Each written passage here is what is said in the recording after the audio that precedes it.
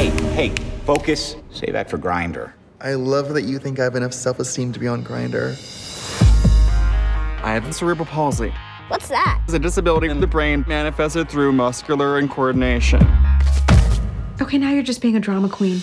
I'm Ryan, the intern. Listen, Cheyenne. Ryan. I need viral content now. I don't know what I'd write about.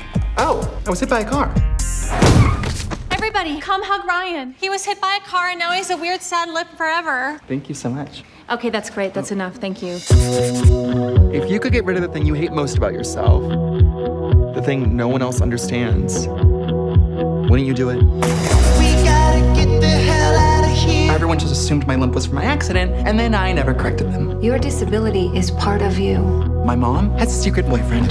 Didn't you want her to get a life? You told me she was like Brie Larson in Room, but like by choice. I'm moving out. I'd like to see how you function without an on-call maid.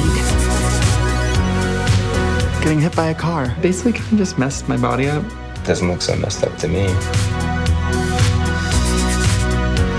Sometimes I just feel like as a non-skinny, non-white girl, I gotta work overtime. I was in the closet about being gay, and then I was in the closet about being disabled, and now, no more closets.